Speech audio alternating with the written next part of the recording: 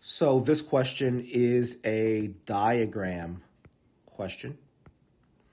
We know that because of this graph that's provided here. So I like to take a quick look at the graph before reading anything, just to get us a lay of the land, a sense of how things are working format-wise. So the best way to do that is to look at the x-axis. So we have time that's measured in months. So, month 1, 2, 3, 4, and 5.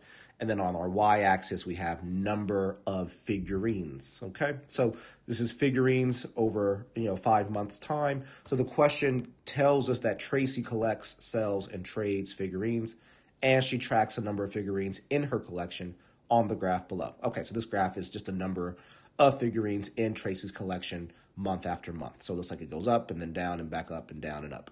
So the question continues on to say, on what interval did the number of figurines decrease the fastest?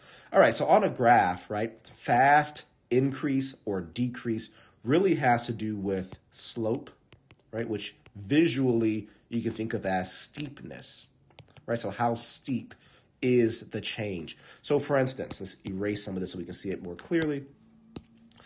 We have decreases here between 1 and 2.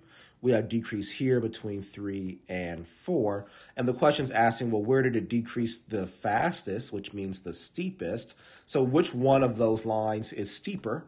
And it's definitely this line here, or that decrease there between month 3 and 4. That is steeper. It goes down faster than this line here between month 1 and 2. So the answer, therefore, is choice C, between 3 and 4 months. Really, that's the only way to answer this question because there aren't any units on the y-axis for us to know exactly how to calculate the slope between both of those decreasing segments. So this truly is a visual question, which is what I love about diagram questions in general.